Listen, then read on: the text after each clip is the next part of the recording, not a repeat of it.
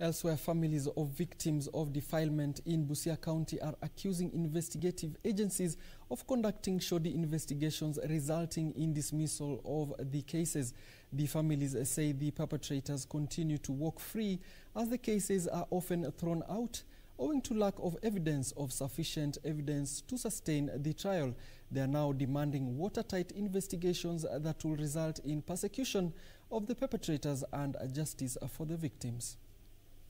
Justice system in Busia County is on the spot following claims of shady work resulting in little or no convictions for perpetrators of defilement. The families of victims of defilement allege the system has been unfair to them, with a number of cases dragging in court while some end up with lenient sentences. Benedict Odhiambo, a Butula resident, says his 15-year-old girl was gang raped by 5 men in 2016 and he reported the matter at Bumala police station. However, the perpetrators were acquitted by the court owing to lack of sufficient evidence. Msichana alikuwa miaka 15 na miezi 3. Kitu ningeomba kama naweza pata usaidizi, nataka haki itendeke kwa mtoto wangu. Nijue vile kesi iliendelea na vile ikatupwa, atakuwa na evidence na mtoto wangu alipatikana kama amekuwa defiled. Evelyn Nanjala from Ongaroi, Teso South, is also crying for justice for her teen daughter. She says her quest for justice for her daughter saw her deplete all her resources, but she is yet to get justice. Her daughter was defiled in 2010 at the age of 15 by a neighbor who is well known in the area. She says in the process her daughter was impregnated and gave birth to a boy child, and says the case didn't favor her. She was left to take care of the boy after the court cleared the culprit. Kuja kwangu akaniambia, mama, kenye na kuomba ni hii, wacha nikulipe 15,000 tutupe hii kesi. Nikaambia yeye pesa haitoshani na uhai ya mtu. Alex Etanga kaniambia, ulikuwa unakimbia ati wewe ndio unajua. Sasa umepata nini? Kapaki tu hivyo. Nimepoteza ng'ombe zangu 2.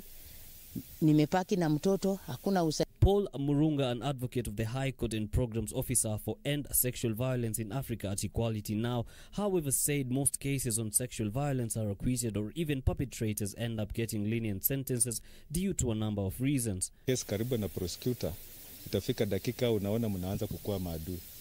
Na immediately mnaanza kukua maadui, hiyo kesi ishaharibika. Kuna wakati file inafichwa mahali ili isipatikane, na unapofuatilia wanaona like wewe ni kama adui kotini.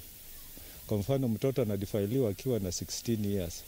Atafika 22 years, kesi haijaamulika kotini. Deputy Director of Children's Services Patrick Mukolwe revealed that the culture and traditions surrounding the issue of gender and sexuality in African society makes it difficult for the victim to report the case to the relevant authority on time, especially when the case is involving a close family member.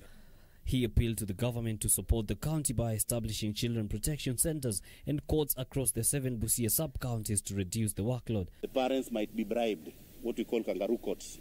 They sit at home, agree. They are paid small stipends like 10,000, 5,000 to make sure that they don't go further to follow up the case.